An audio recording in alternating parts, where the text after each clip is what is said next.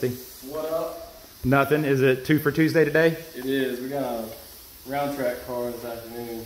Is today Tuesday? Wednesday. Wednesday. Oh, it's Wednesday, yeah. So we will have 2 for Wednesday. We got a round track car coming at 1. This is our buddy's car. Tim came in pretty good. He said it made around 780 and it made right at 780. That's one of the first times it's been like, my car makes 780 now. And like, yeah, it probably does. And like, no, you're dead on.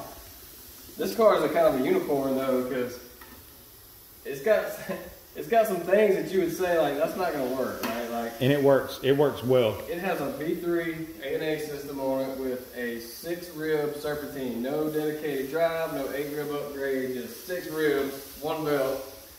It's got the A&A aux fuel system with a 320 pump, stock in tank. It's the return style A&A, yeah. So it taps in here for the return. And it had a stock map sensor in it too. So. That was one of the first things Dusty changed for me because I was like, man, I can't see boost. So we had no idea what the boost was. So he put us in a LS9 style map sensor. So now it's reading boost perfectly. And it doesn't show any slip, which is also a good thing. It's a straight drive car. Yeah.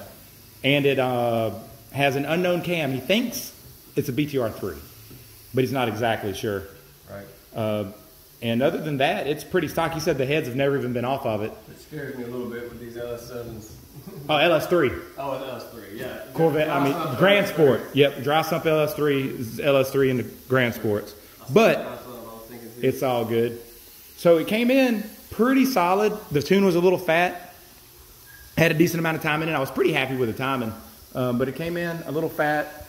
We were able to lean it out and get the fuel back in check. This is like a last run we did. Cooled off. So it's not exactly where it would be at. This is probably going home with, what would you say, 840, 850 tune? Yeah, and then this is 801 was filter on. So we picked up about 20 horsepower with tuning and about 20 plus foot-pounds with a lot in the gut. And then this was filter off, but not cooled off. Correct. And then we did, the last one was we actually cooled it off. I tweaked the timing a little bit more, and we were able to get that the 872 and picked up over 700 foot-pounds. That's really stout. This thing's nasty. Yeah, no, it runs good. And the one that's going to be more accurate to your fueling as well will be this orange line. The last one, we don't try to hide anything. The last one we cooled it down. We let it cool. Got a little lean up top. But this is what he's going home with, at least this much. Probably in between the two, because I did keep the timing because it was real super safe with the timing and it didn't knock. Yep. And like I said, this was pull after pull after pull. Yeah. With no cool down. So, I mean, if you're driving on the street, you probably see that. If you go to the track, pop the hood, cool it off, you probably see closer. Yeah, and he put some race gas in the last one, try to see if it was worth anything. I don't know. It's worth pointing out that the filter that was on there was clogged up. Like, it was dirty. It was really dirty. So, he didn't want that to go back on. He's like, well, we can leave that on. Yeah, he's going to end up with a race screen, like a turbo guard. So, that'll put him over 800 all the time. There was one other thing I was going to say, but of course I forgot. So I'll probably... E-content? Was 80. He had a lot of percentage. That's what I was going to say. One thing to note about this one, this is a good 800 rear wheel combo. Because you were talking earlier about it being maxed out with the blower and the belt. It's also maxed out on fuel system and probably bottom end is around, once we get around that 800 mark, we kind of... Let's see, we didn't have it on. Let's show the fuel. Oh, yeah.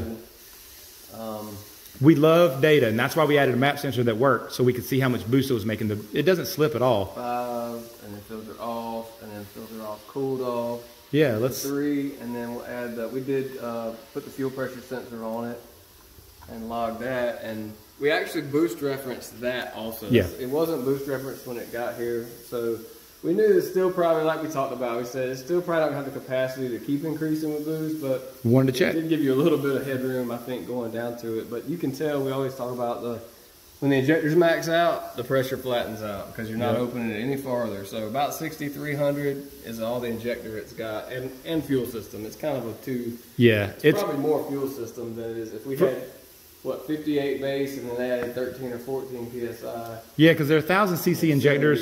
Psi versus 50. Well, now we also know it's making almost 900 wheel. It's probably maxed out there as well. Yeah. So I do think that for somebody wanting in the 700 to 800 horsepower range, this is a great combo because it maxes out everything without being unsafe. Because to really go much more than this, you want to put some head studs in it. You want to upgrade the fuel system. You need to upgrade the injectors. You need to upgrade the head unit.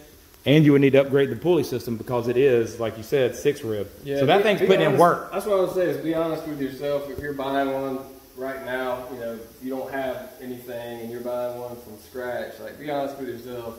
What's your final goal? If you think you're going to end up with more, it's so much cheaper to get what you need now than it is like we talked about. If you were to do a dedicated drive with the 8 rib, it'd be $5,000–6,000 time you got the balancer, the bracket, the dedicated drive stuff. Just more fuel system. Yeah, if you think you're going to be a little bigger, get the supporting parts. So my recommendation, I think Tim's going to do it too, is just with the power it made, keep it just like this and enjoy it on the street because it's so damn fun. What are you gonna make, 50? Yeah, it's not worth the time and hassle. So this is a great setup showing what you can make with it. This might be the highest one we've made with a TI, right? Which one is this? V3? Yeah, I think this is the highest horsepower I've seen on one of these. So, but anyways, that's good with this one.